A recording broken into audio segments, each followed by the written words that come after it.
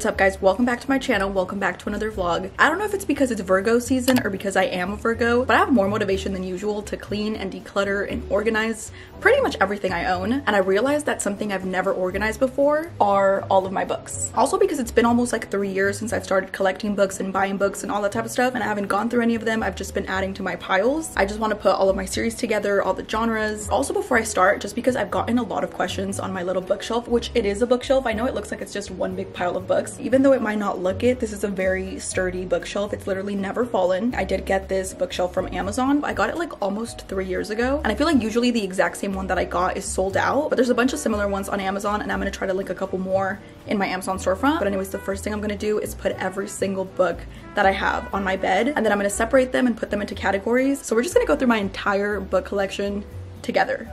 Let's do it.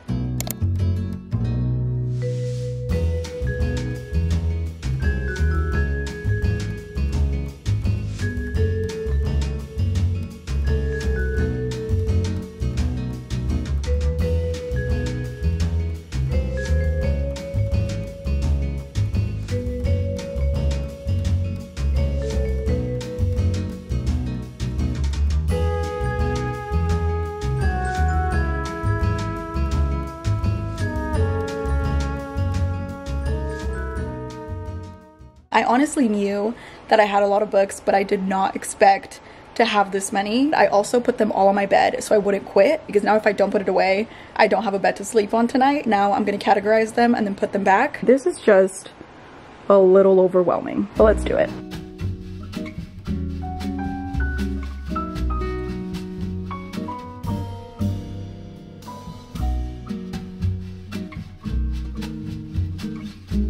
Okay, these are the piles that I have going on, and these are the ones that I still have to find a place for. Colleen Hoover pile, romance pile, my Lauren Lane pile. I want to keep books by the same author together, so these two will go there for now. This book right here, Nicholas Sparks' See Me, was the first book I ever bought on Amazon, and this book was definitely what restarted my love for reading, so I'm definitely keeping this one. Colleen Hoover, romance. I'm gonna put this one in the thriller pile. That pile's too big. Starting a new thriller pile. Okay, so I figured that in order to not absolutely lose my mind, I'm gonna start putting some of the books on my shelf, starting with the first series. This is the Twisted series. I have Twisted Love, Twisted Games, Twisted Hate, and Twisted Lies. Next series is the Lucy Score Knock 'Em Out series. I have Things We Never Got Over, Things We Hide from the Light, and I just got this one yesterday. This is Things We Left Behind. I haven't even read it yet, but I'm so excited for it. The next books aren't a series, but they're all of my Emily Henry books. So in order to have all of my Lucy Score books together, I put By a Thread right there. And then to keep going with the pastels and the pink colors, I put both of my Carly Fortune books, Every Summer After and Mimi by the Lake. And then I put both of my Elisa Sussman books, which is Funny You Should Ask and Once More with Feeling. Next I have both of my Elena Armas books. With that, I'm also gonna put all 3 of my Lauren Lane books, Made in Manhattan, Passion on Park Avenue, and To Serve with Love. And just to fill in that little gap, I'm gonna put this book, which is Window Shopping by Tessa Bailey. The next series is a Dreamland Billionaire series. I have The Fine Print, Terms and Conditions, and The Final Offer. In this little gap, I'm gonna put both of my Sally Rooney books.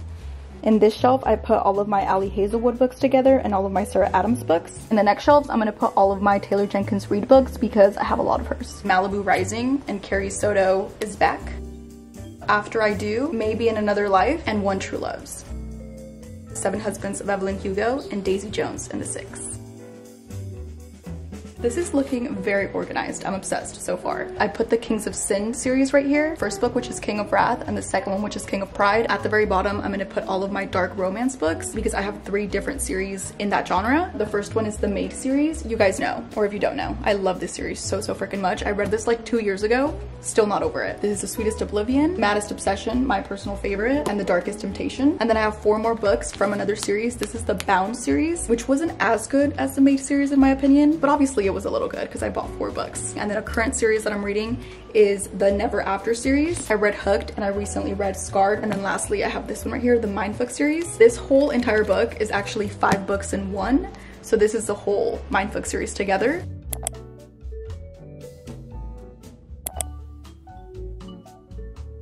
This is what my bed is looking like. These right here are all of my Colleen Hoover books. And then this little situation are all of my rom-coms and romance books. This is another romance. This, I'm pretty sure, is the only fantasy book that I own. I was like ready to make a whole pile for my fantasy books. This is the only one I have. And then this pile and this pile are all of my book of the month books.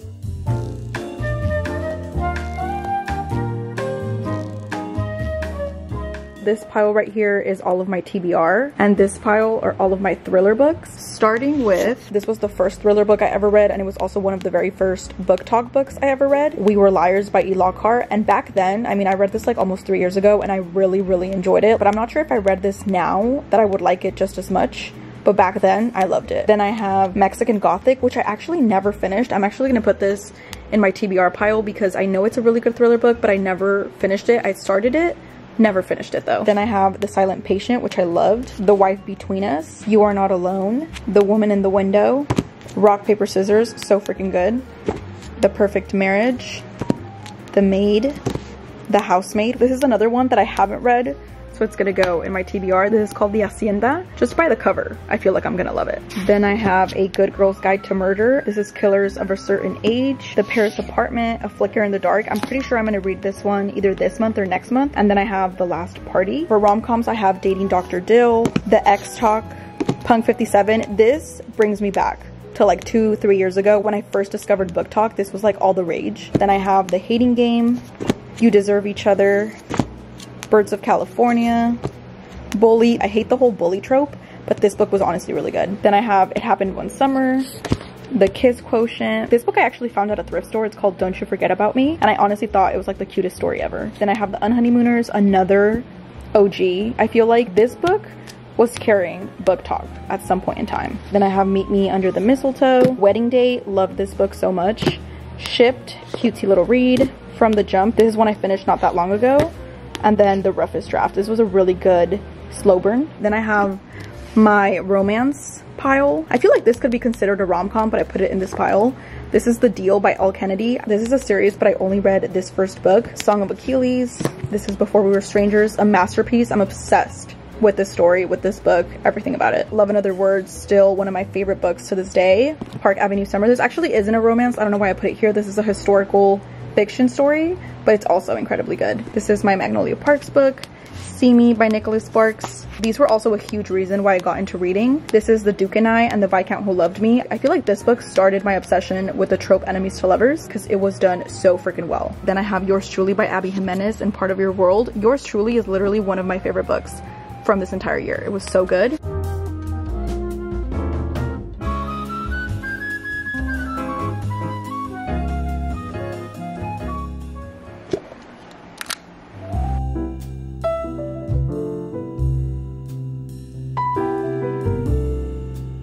It is a lot later now. I'm freshly showered. I'm clean. I am feeling so good right now. Today, which is Monday, was one of those Mondays and one of those days where everything that could possibly go wrong, like everything that I was doing, everything that could go wrong with each thing that I was doing was going wrong. I basically had one of those types of days today, but now that it's like the end of the day, I'm showered, I'm clean, I'm in my comfy bed, I'm about to read my book. I'm honestly feeling super good.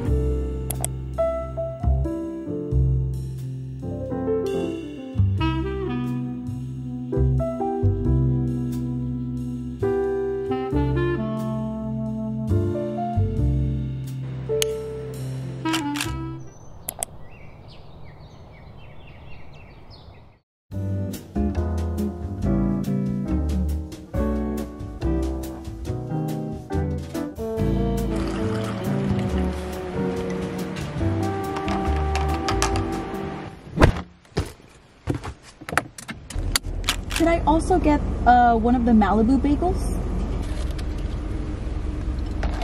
Okay guys, it's the next day. I just picked up a little bagel. I just know this is gonna be so good. And then I picked up a little matcha. That is so good. It's a really, really nice day today, so I figured I'd spend part of my day reading at the beach. But I also remembered that there's a little free library in Malibu. And yesterday when I was like cleaning out, organizing my bookshelves, there were a couple books that I know I'm not gonna wanna read again that I kind of wanted to donate. So I brought two of them with me. This one's the Fantasy League and this one's the Red Zone. They're part of a series, so I thought I would donate them together.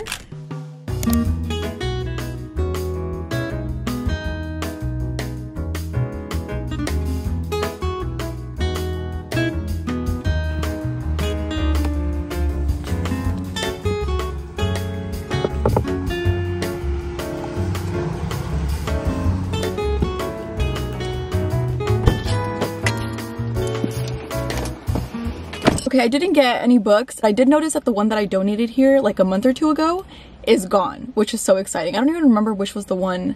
I think it was Summer Sisters, which is so fun. Like, I wonder where it is.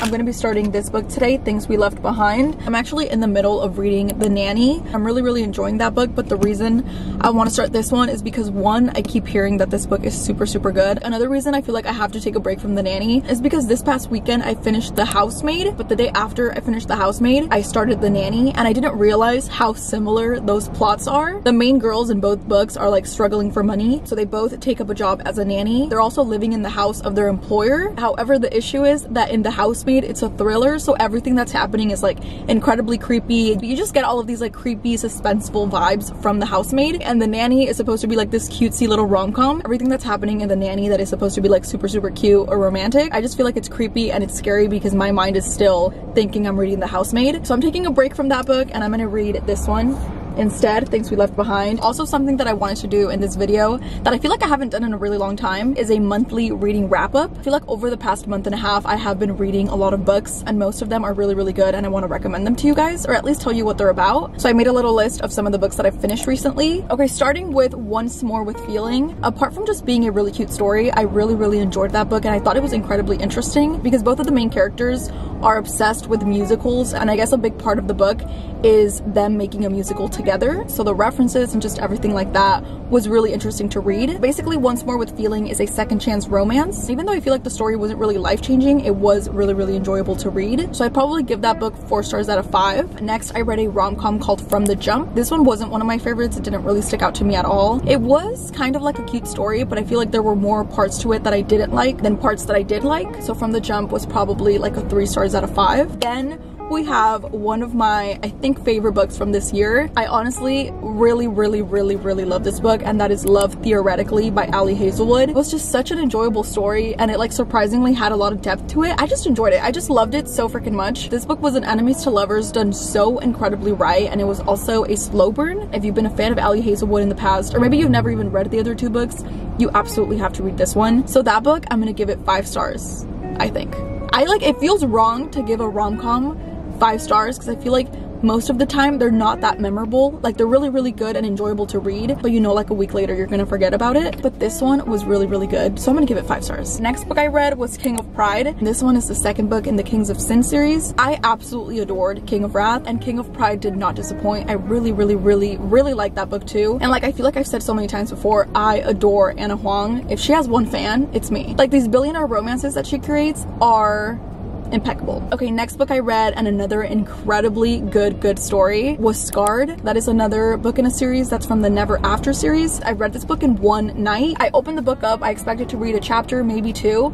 Could not put it down. I literally fell asleep at like 2 or 3 in the morning that night because I just had to see this story through. And the thing that this book had that made it absolutely impossible to put down is that it was a slow burn. So with every chapter, with every page, you're like waiting for this couple to get together. Also, it was really interesting to read because it's a dark romance, but it's also like a royalty sort of story. But it was about this girl that was seeking revenge for her dad. So in order to get revenge on the king, she and her uncle make up this plan for her to marry the king. And then when she's married and when she's queen, she will get her revenge. What she doesn't take into consideration is the fact that she's going to fall in love with the brother, and the brother of the king is like a total troublemaker. He's kind of like the black sheep of the entire sort of like royal family. But yeah, if you guys enjoy dark romance or like fantasy sort of love stories, I feel like you would really love Scarred. The next one is Practice Makes Perfect. For most of Practice Makes Perfect, I feel like I was really invested, but there were some parts of the book that were just not for me. I just think I had a better reading experience with When in Rome than I did with Practice Makes Perfect, but I'd probably still give that one 4 stars out of 5 because there were some parts that I really loved, but I just couldn't get over the parts that I didn't love. Okay, and now onto the last book that I finished recently, which was The Housemaid. I also don't even remember the last thriller book that I read, but this book just reminded me why I love thriller books so much. The way that the reader gets left at a cliffhanger at every single chapter made that book impossible to put down. It was so incredibly good. I'm so ready and excited to read more from this author. Basically, the story starts out with our main character named Millie. She's going through a tough situation when the book starts, and that is the fact that she can't find a job. She's really desperate for a job. She's living in her car, so she's like really desperate for money, and that is when she interviews with this really wealthy lady. She's gonna be cleaning the house, looking after the little daughter, and also living in the house with them. I feel like the thing about thriller books that is absolutely crucial to have like the best reading experience is that you shouldn't know that much about it, because going into the story completely blind makes it so much better. Just know it's about this girl really desperate for a job. She's gonna find a job with these really rich people who end up being not who she thought they were. Plot twists coming at you from every direction. If you guys are looking for a good thriller book to read during September, October, like during the cozy fall season, you absolutely positively have to read The Housemaid. I'm not even kidding, it's so good. But yeah, that is pretty much my little August wrap up and a little bit of September.